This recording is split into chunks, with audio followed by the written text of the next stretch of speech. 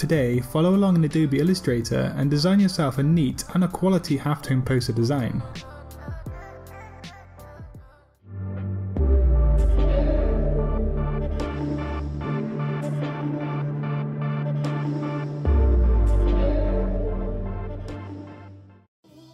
What is up people, welcome back to Satori Graphics, the home of graphic design content right here on YouTube. Just before we start the halftone poster design tutorial, I just want you to remember that I'm on vacation, so the uploads this week might be shorter than usual and also a bit rushed. However, next week I'm going to be back to business as usual. So for the final halftone poster design outcome, you're going to need to work in Photoshop first and foremost, just to edit your image a little bit. Try and capture it with a white background. However, if you can't do that, I've linked a video in the top right corner. So we're also going to need the image to be grayscale for this effect to work. So in Photoshop you can desaturate the image like so. Lastly, we need to play around with the levels of the image by adding an adjustments layer in the layers window. You can open up the layers window by pressing F7 on your keyboard. The idea here is to change the levels of the image to brighten things up a little bit and to enhance detail. We also want to increase the black scale somewhat to gain contrast on the image too. When ready, save the image as a JPEG or a PNG and then open up that image in Adobe Illustrator.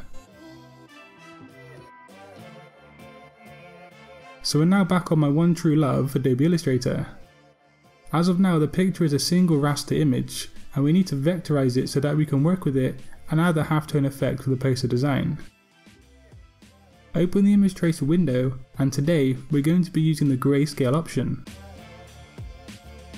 It's really critical to activate the ignore white option at the bottom and then click preview. You can play with the settings, but they more or less are probably fine if you use the grayscale option. When ready, I'll go ahead and expand the image trace under the object and top drop down menu.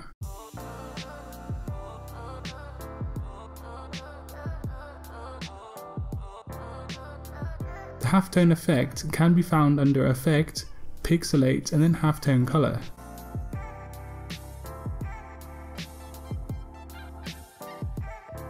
Again, the values you use here will depend on your design, but you can try the values that I'm using on screen and just go from there.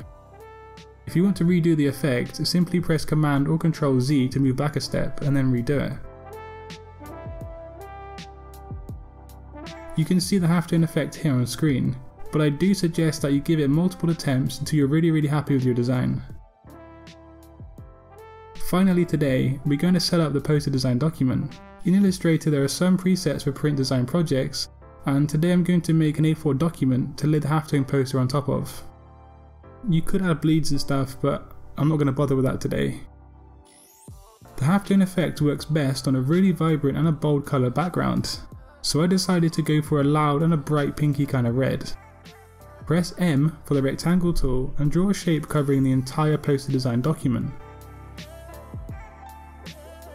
Once you've done that, lock it down in place and lay over the halftone part of the design.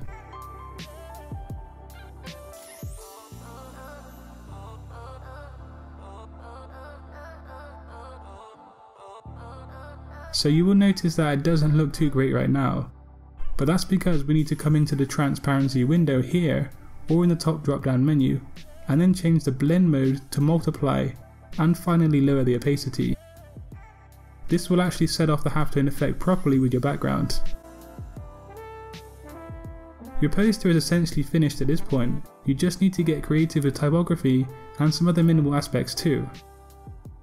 But remember that typography can make or break a design, and so if you want to see typography tutorials on my channel, just let me know. Also, if you want to keep expanding your skills as a graphic designer, make sure to subscribe to Satori Graphics for weekly graphic design content. And if you do want to help out my channel, just remember to share my content on social media so other people can see it too. I'm going to get back to my vacation and this is a pre-recorded tutorial, so I'm going to wish you all a great day and until next time, design your future today. Peace.